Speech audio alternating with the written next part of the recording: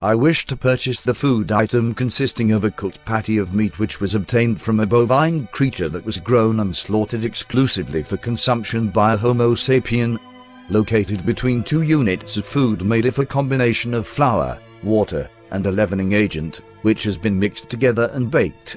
preferably of the variety which is designed specifically for the aforementioned cooked meat patty, along with several other condiments typically accompanying said food item.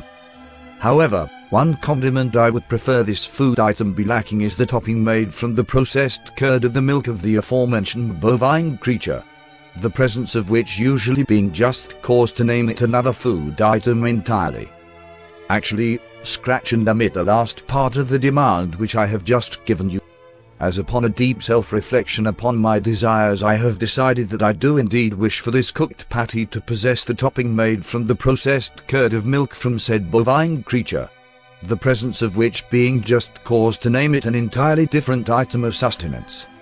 Furthermore, in addition to the aforementioned cooked patty topped with the processed curd of said bovine creature, I also desire a frankfurter,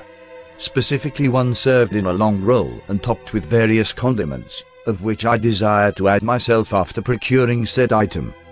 I also wish to procure a cold drink made of milk, a sweet flavoring such as fruit or chocolate, and ice cream, which has been whisked until it is frothy,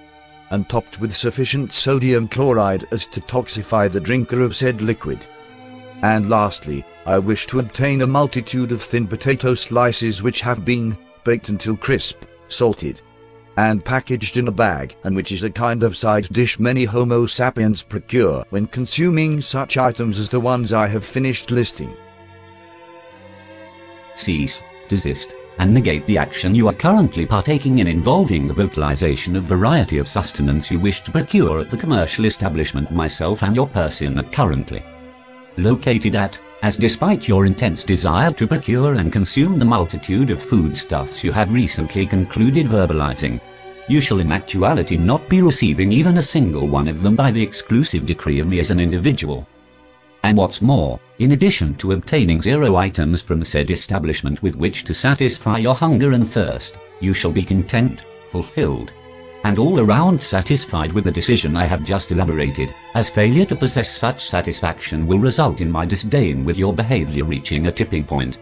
which may then likely result in physical harm befalling your person from the apparatus I currently have in the vicinity, which consists of a wooden handle, long metal pole, and a heavy wooden or metal head at the end, the item in question often being used to hit the dimpled spherical object that is central to the game called golf,